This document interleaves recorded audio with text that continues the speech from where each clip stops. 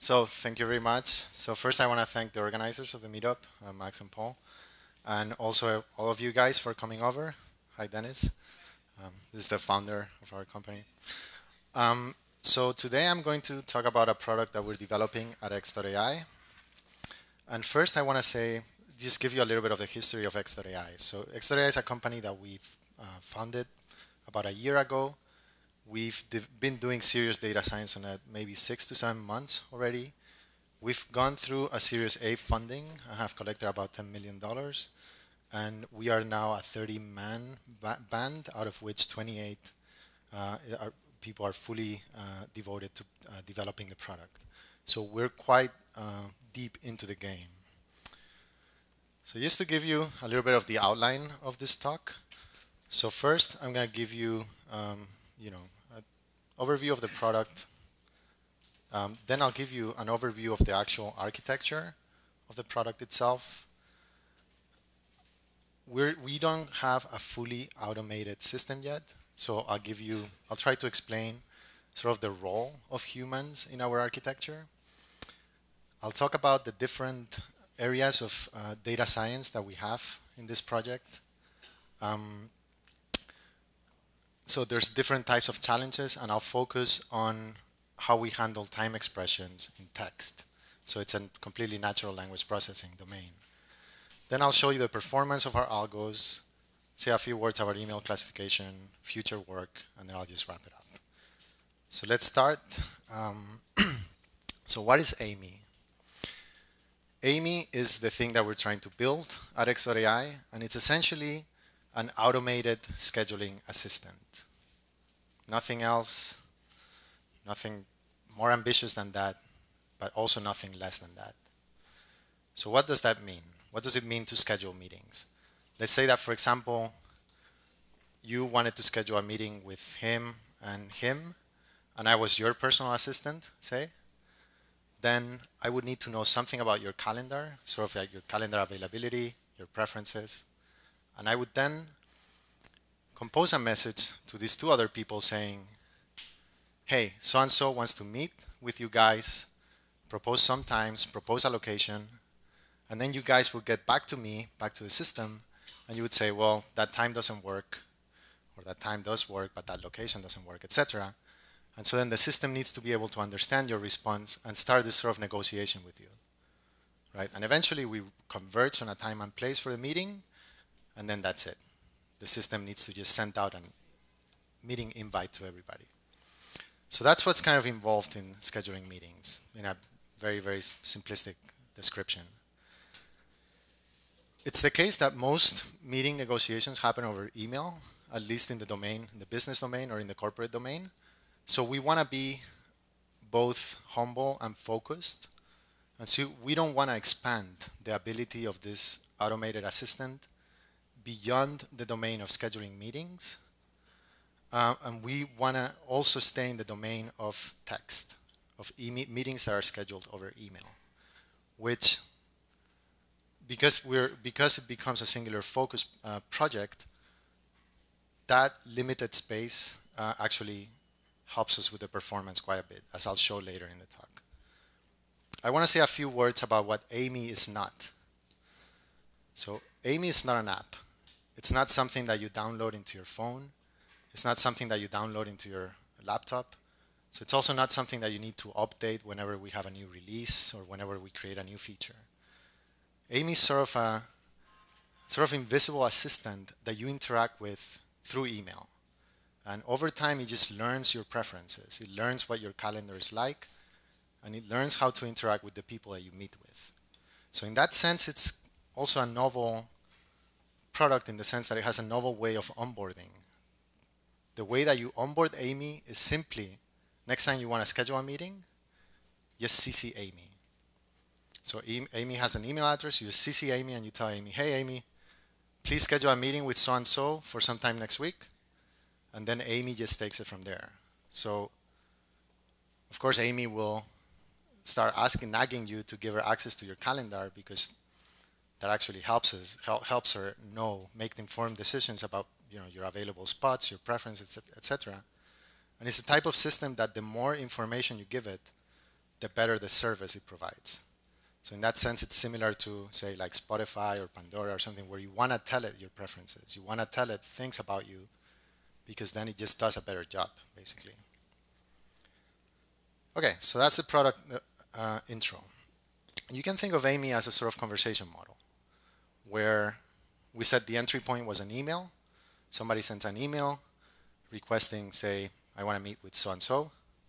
And so the first thing is that Amy needs to recognize what that email is about, needs to be able to extract information from that email, and then sort of understand what the meeting scenario is at that point. What information we have, what information we don't have. And once Amy understands the meeting scenario, then she takes an action. And the action can be send an email to each of the participants with whatever info, then those guys reply, and then the conversation model keeps on going until sort of the meeting is resolved. So we think of it as a change of state system, where the only thing that we need to determine is what the scenario of the meeting actually is, right? Once we know the scenario of the meeting, we don't really care about how we got there.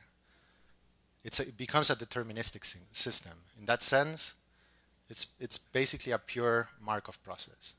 We don't care about the history of how we got there. Once we know where we are, we know what action we need to take. And so then the name of the game is determining what the current meeting scenario is.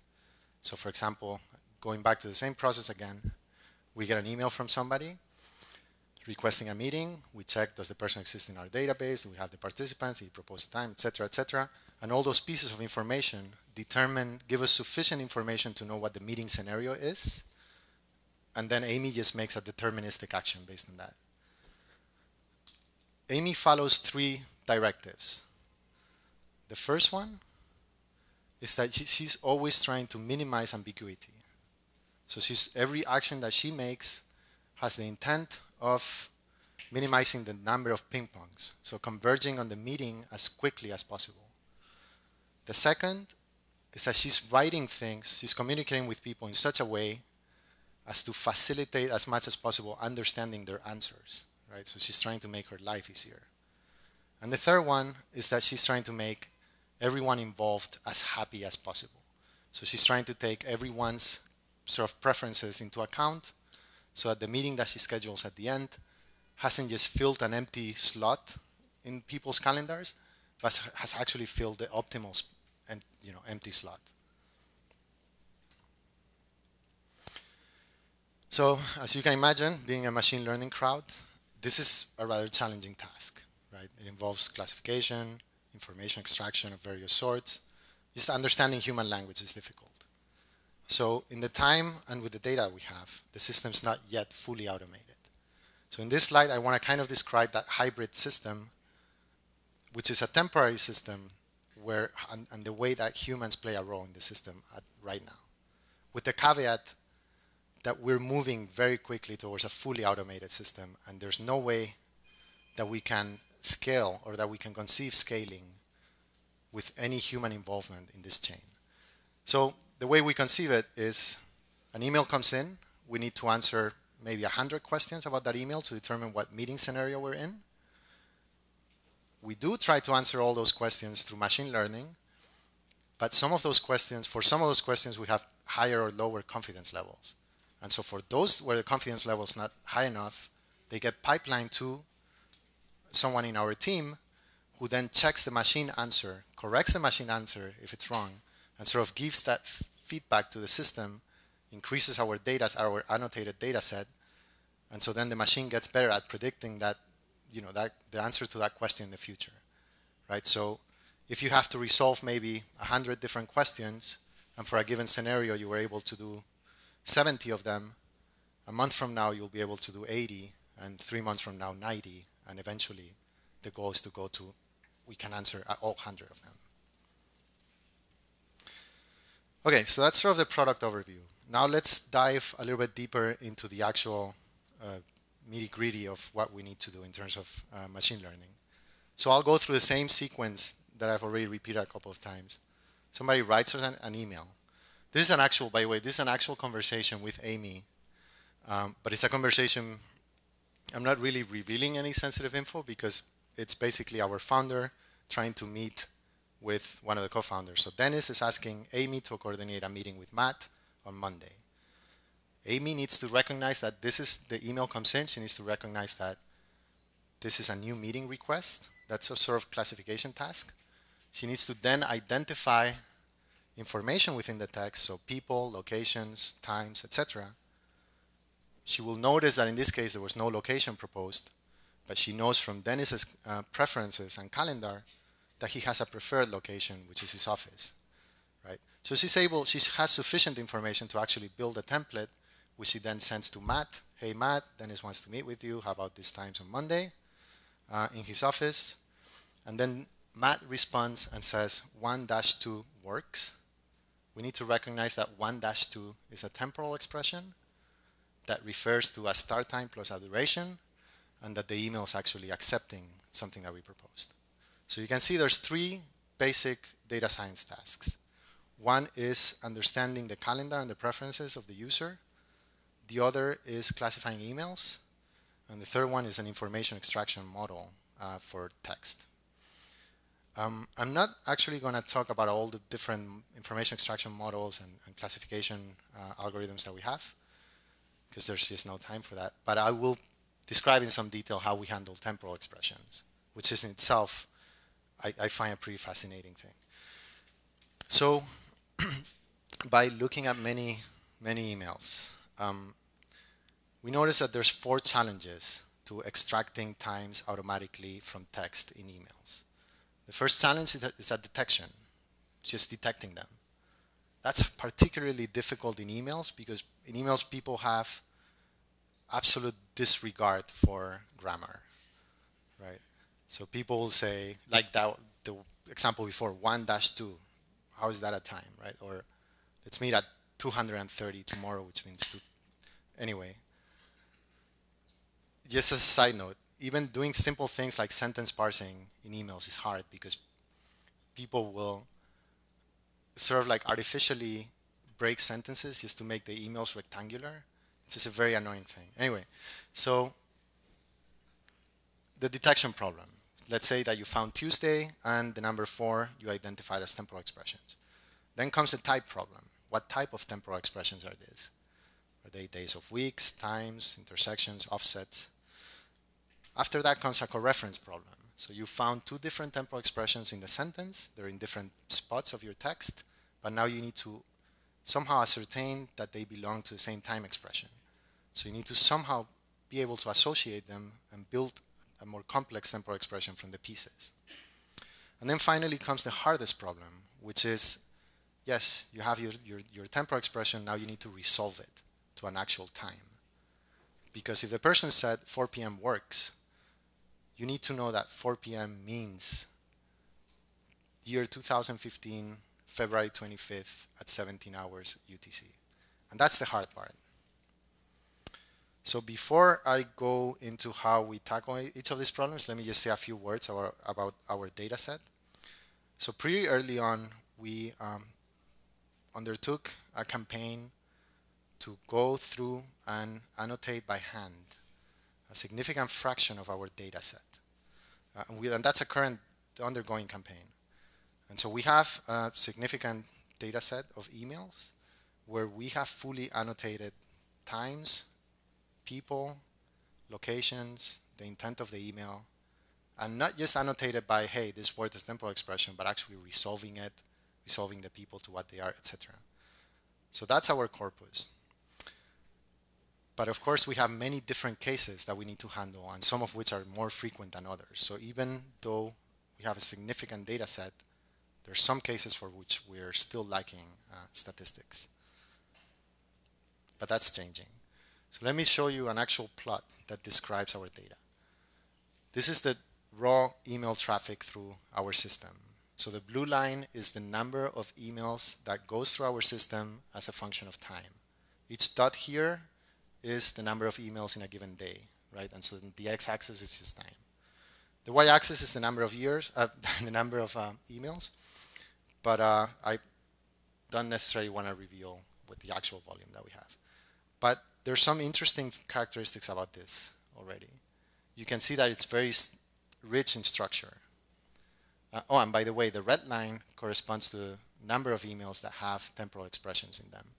As you can see, we started recording that sometime in mid-July. So you can see, for example, that the email traffic has a strong dependence on the day of week. It actually drops dramatically in the weekend because people just don't schedule meetings in weekends.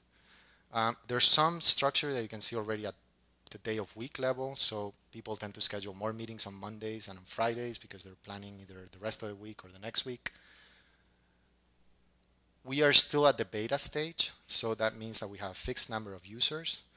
And something very beautiful about this plot is that when we onboarded a bunch of our beta users at the beginning, you can see that the traffic more or less stays constant, which means that people that use the system stay and they keep on using it because they like it, because it works for them. And so you can see the sort of step functions that correspond to sort of onboarding campaigns that we've undertaken through time. There's a nice feature here, which is the end of December, where you see this massive drop. And that corresponds to people just going on vacation and canceling a bunch of meetings and rescheduling, etc. So one lesson from this is that, and it's a very trivial and basic lesson, is that we actually have a dependence. So our data set, the properties of our data set, the relative frequencies of the things inside our data set have a strong time dependence. Whenever there's some event, like we're close to some vacation, or a blizzard comes into New York, or there's a hurricane in Miami, or whatever, we actually see that our data set changes. So that means that all the machine learning that we do shouldn't really depend on those things that are sensitive to this type of events.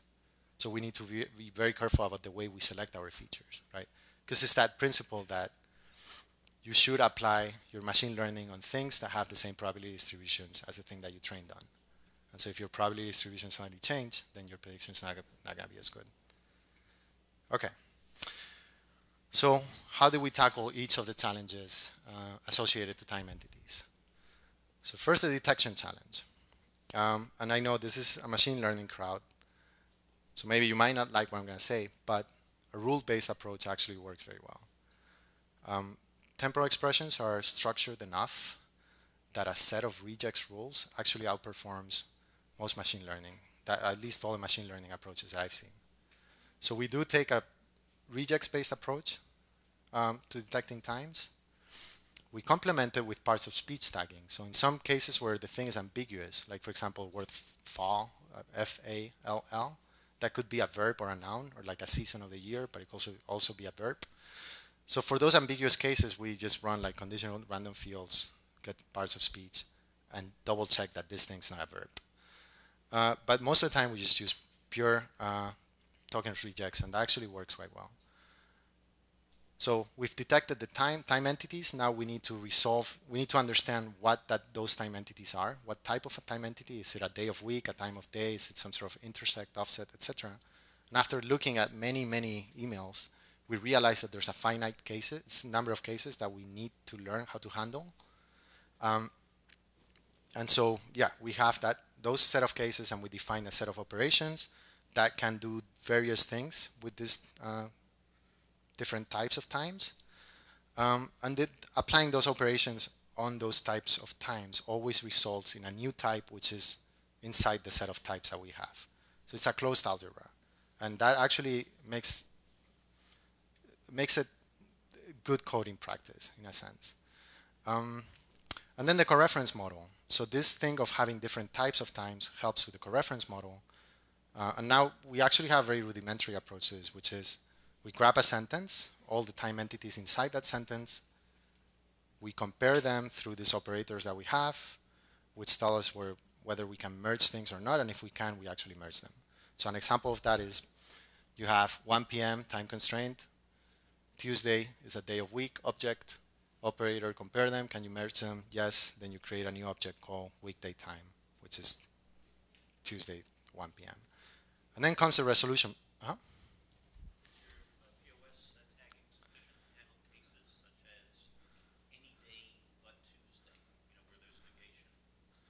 Uh, yes, to some extent. It's not a part of speech tagging, but we add a layer of logical rules on top of it. That's how we handle that type of thing, or like before this, except that, or this type of thing. But it gets pretty complicated.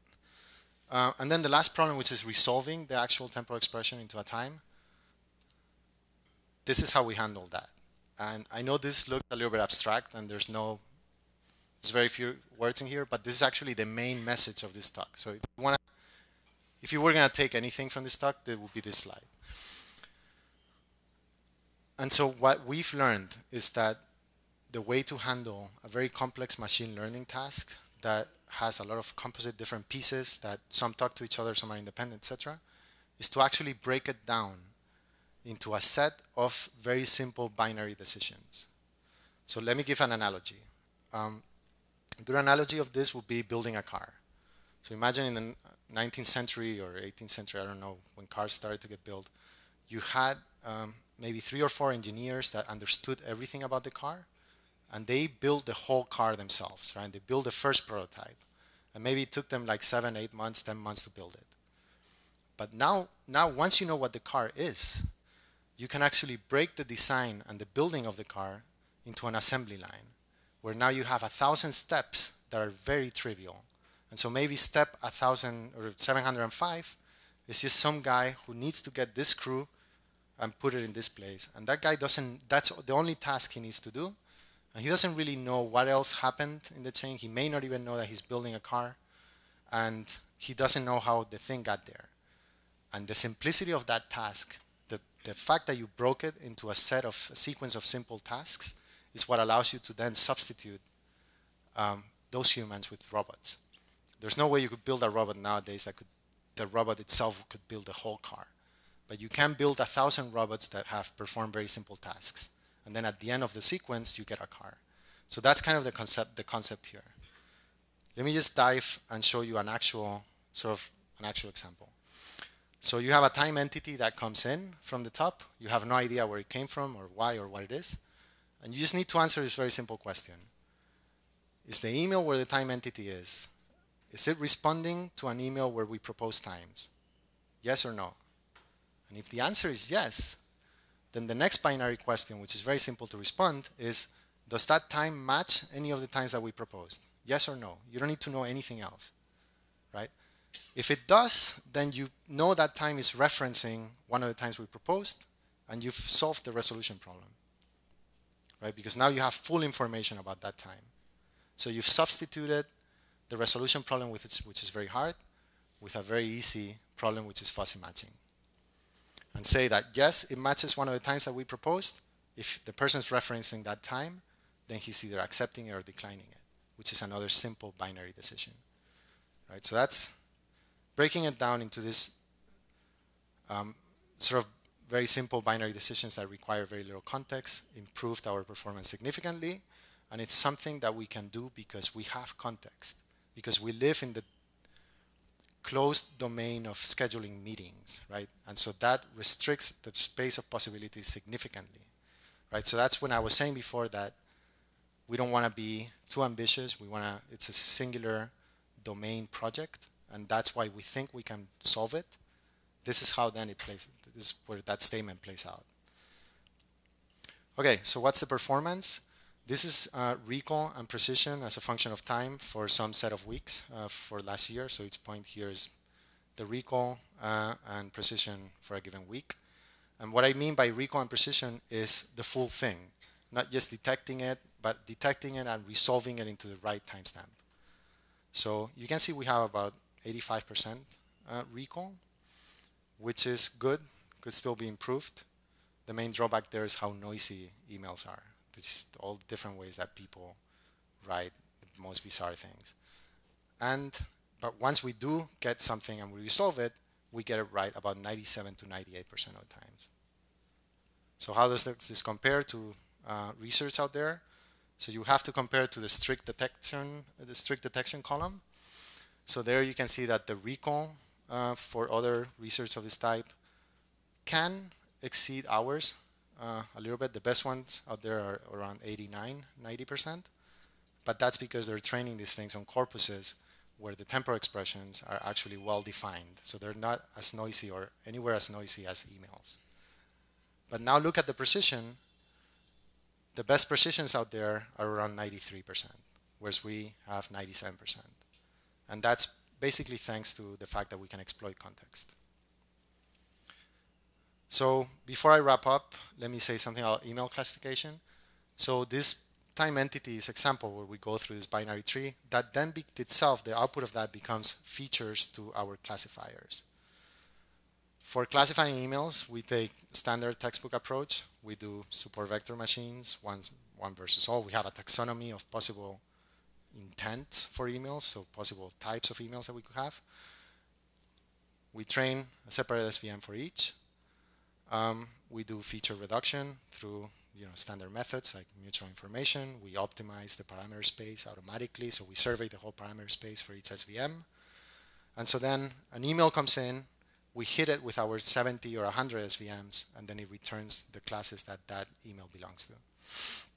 The type of features that we use, also standard NLP features, engrams. By the way, engram is sort of the origin of Amy Ingram's last name. Then we also use parts of speech tagging as features, syntax rules based on parts of speech tagging, the output of these decision trees that I was talking about, and context. Again, context helps us here quite a bit.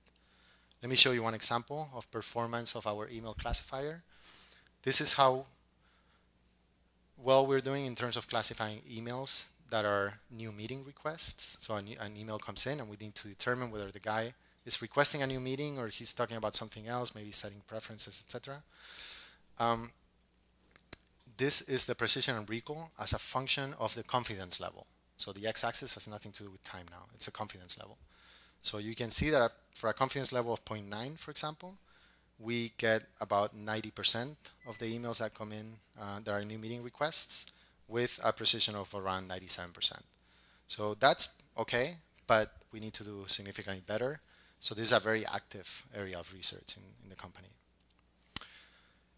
So with that, a little bit about future work.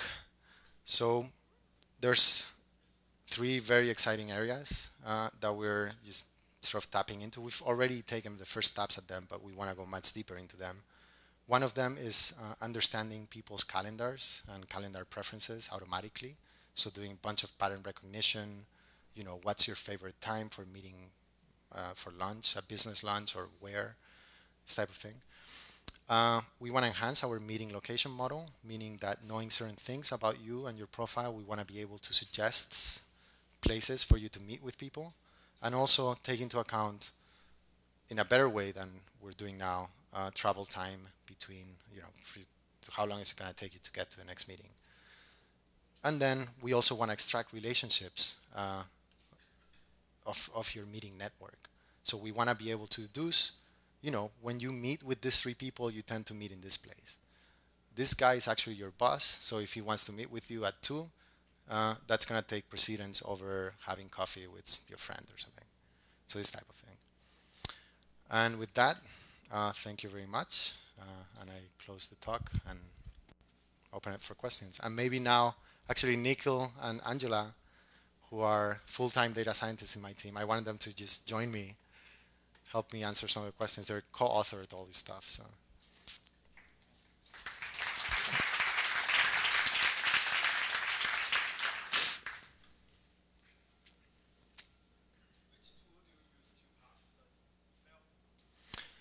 So we use Stanford NLP parser, and for the time detection stuff, we use SuTime. So it's all within Stanford, basically. But it's so Stanford NLP gives us some sort of like seed of information, on top of which we add a bunch of logic layers.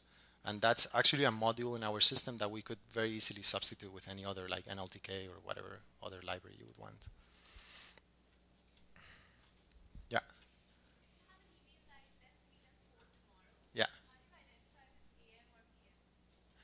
So So it depends, so right now we're collecting a lot of annotations. So the system automatically learns based on the context of the previous email that had come in. And usually if it identifies that most of the times 4 happens to be a PM, because that's what you expect in business meetings. So this kind of annotated history for the data helps.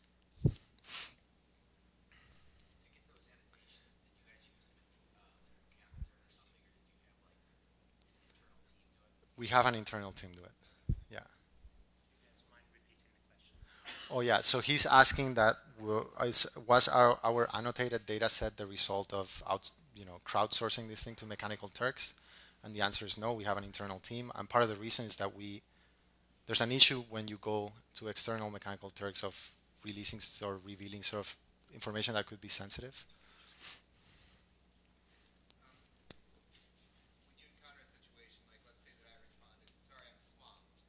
Yeah. Yeah.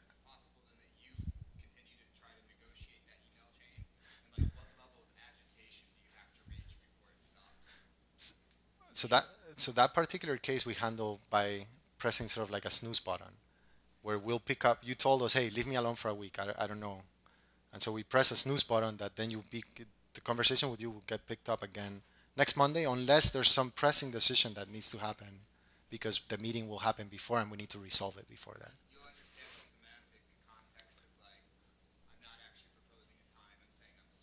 Certainly, certainly, yeah, yeah, we understand that type of situation. Yeah,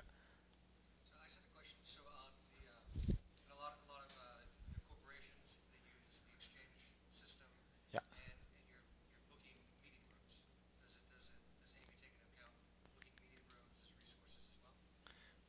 Can you elaborate on that a little bit? Yeah, yeah, yeah. Oh, I see what you mean. So that's a very interesting and at the same time not too far-fetched functionality that Amy could take on and that we've thought about. So yeah. So the answer would be yes in the near future.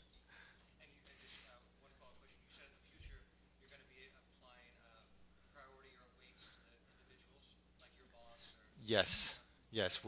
Yeah, we're shooting for that, and for that we need to learn the relationships between the people that are having the meeting, basically. Yeah.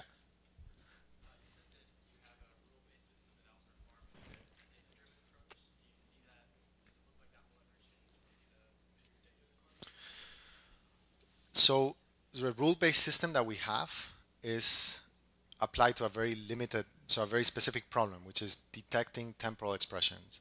And temporal expressions are structured enough that having a rule-based system actually does quite well. Obviously, it's very hard for me to conceive that that couldn't be outperformed by machine learning.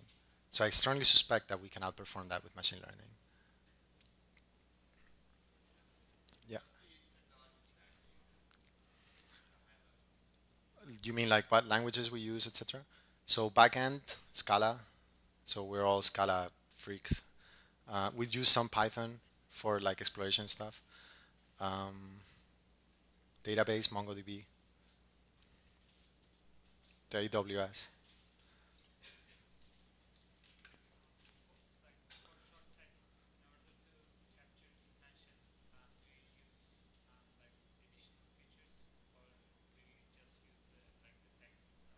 Sorry, could you repeat the question?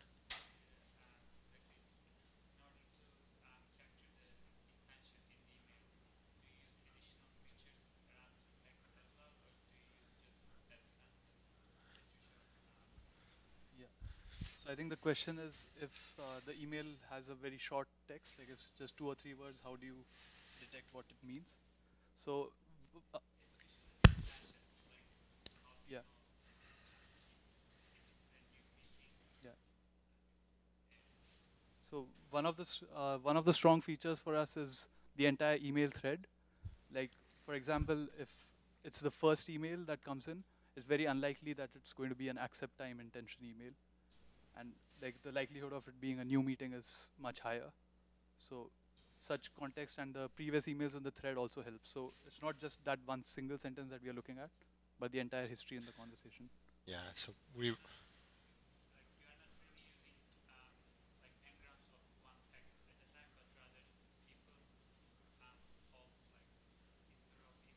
Yeah. So we use a bunch of context-based features. So for example, what that email is responding to, right? So you could think of this as sort of like bootstrapping method, where if I know what the email, if I have full information about the preceding email, that actually informs quite a bit and restricts the space of possibilities of the current email. Yeah.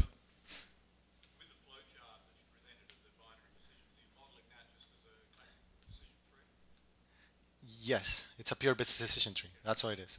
But it's just that I think it's the effort to make each node in the decision tree a purely binary decision that is very, very context independent and is just as simple as it possibly can be, right?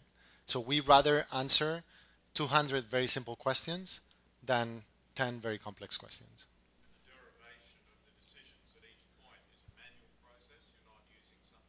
No, they're all machine learning based. They're all machine learning, all of them. Well, some of them are not because they're purely mechanical. You can deduce them deterministically from context. I think it was, yeah.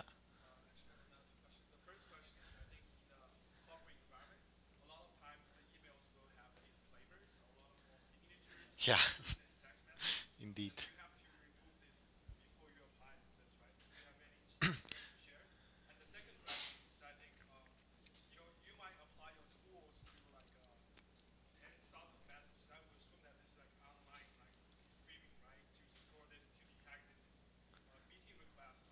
Uh-huh.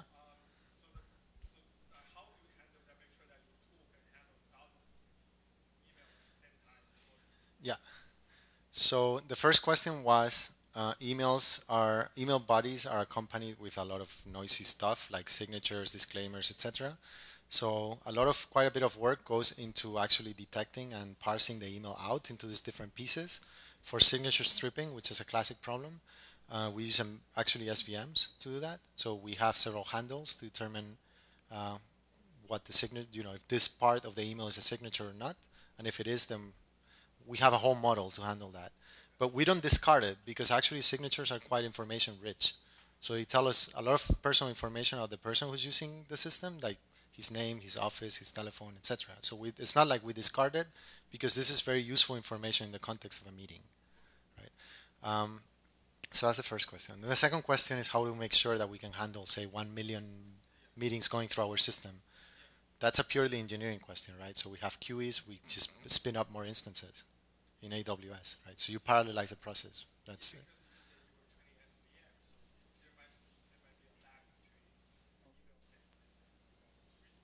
No, but the email is the SVM is trained offline.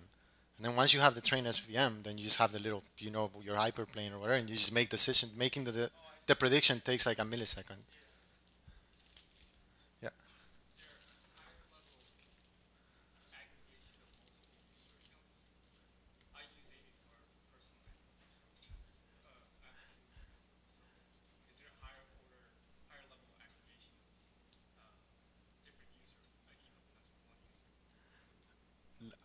Can you? I think I understand more or less what you're saying, but could you elaborate a little bit? Oh, okay.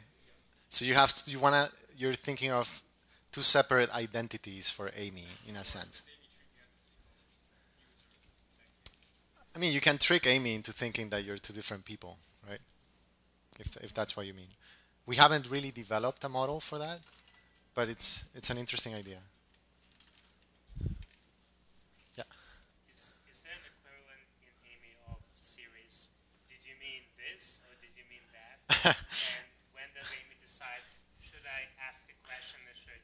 Right. So for us, that's the absolutely worst case scenario, right? Where we just have no idea and we're confused and we give up, and so then we need to request for clarification, which happens sometimes because people can be very ambiguous with, and also people fool around with Amy quite a bit. Um, so there is that case where we either pipeline it to customer support or send back a request clarification type of email, but we try to avoid that. So our whole focus is to minimize that type of that type of case. So yeah, yeah. Uh-huh.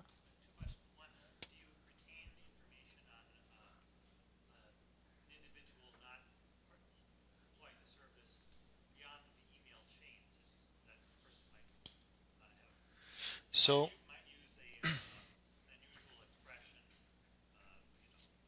oh, in that sense. So there's two answers to your question, and I think and I know what you mean. But the first one is we retain information on the users just for the sake of making the service better for them. So if you connected your calendar once, we're not gonna keep you asking for your calendar every time. But that's not what you mean. I understand.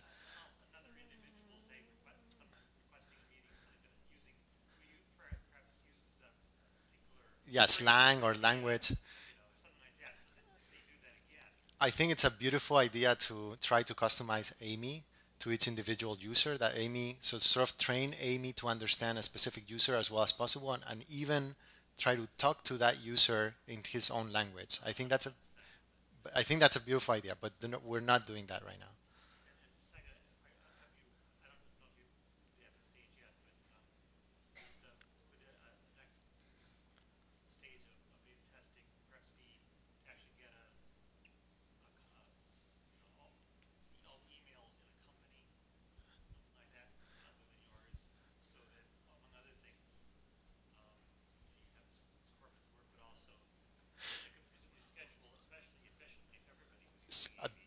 Thank you for asking that.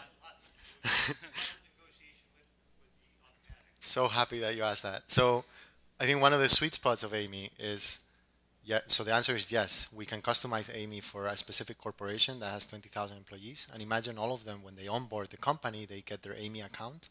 So now, typically, when you schedule a meeting within a company, it's like, hey, can you guys meet on this day? And there's a whole ping pong, and you get to know when the meeting's gonna happen with those two people, maybe a day or two afterwards. Whereas if everybody had Amy and I was to request a meeting with you three, I would send out the meeting proposal, and sort of magically and immediately we would all get a meeting invitation like seconds afterwards, which somehow maximizes all of our preferences, right? So that's really a sweet spot of Amy, I think. Yeah.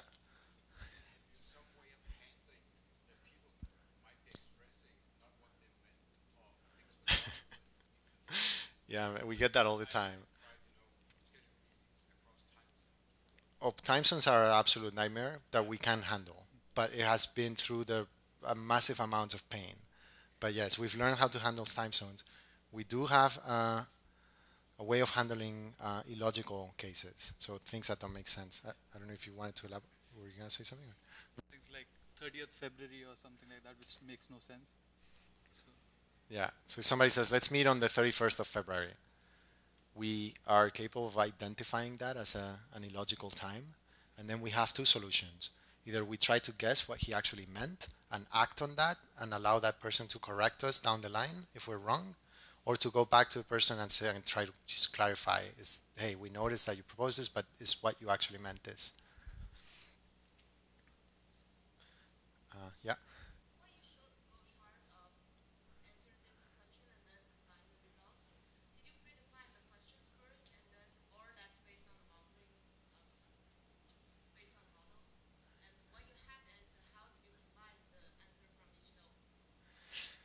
So developing that architecture, developing, understanding what that logic tree is the result of analyzing the data for a long time and understanding all the possible cases all the possible scenarios that we have in meetings. So that's kind of the equivalent of we now have the car prototype. So we know all the different pieces and what talks to each other and what we can decouple, right? So that's what goes into the design of that logic tree.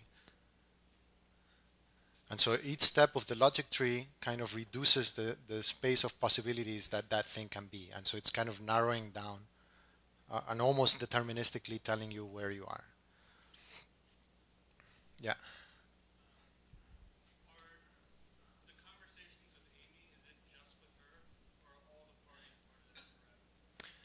So that's also a good question. Um, that is a function of the number of people in the meeting as well. So if we're scheduling a meeting with two or three people, then Amy starts talking individually to each of them. So you talk individually, you negotiate with Amy. But now this guy rejected a time, and so that information needs to travel horizontally and affects the conversation with somebody else, right? So it's one to one. Of course, that becomes sort of intractable if you go to meetings with more than 5 or 6 people, where now we adopt a different strategy where we maybe, actually we're developing a model for that still, but where we maybe talk to several people at the same time. And of course, we only talk to those people who are not using Amy, because those that are using Amy, then it's Amy talking to Amy internally, and we don't need to bother them for anything.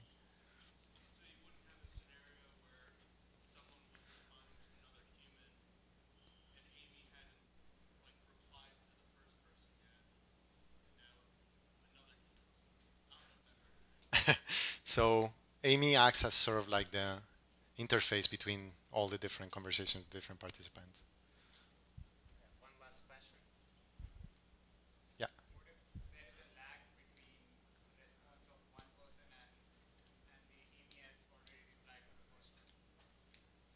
Yeah. So Amy is waiting for the response of everybody, right? And so if that guy's responded already, then we know the information for that person, and we need to see whether the other person agrees with it, or where that matches the other person or not, right? So if the other person now rejects that time, that Amy needs to go back to this guy and say, hey, that time actually won't work. What about this other time? Or But of sometimes, sorry. or sometimes we face a case where the second guy just doesn't reply, and the first time actually becomes invalid. So that also triggers a response from Amy, and she contacts the first person again and like continues the conversation in that way. But there's a time pressure, right? Which is the meeting time that the host wanted. And so as things get closer to the meeting time, we become more aggressive with the people, right? In a sense.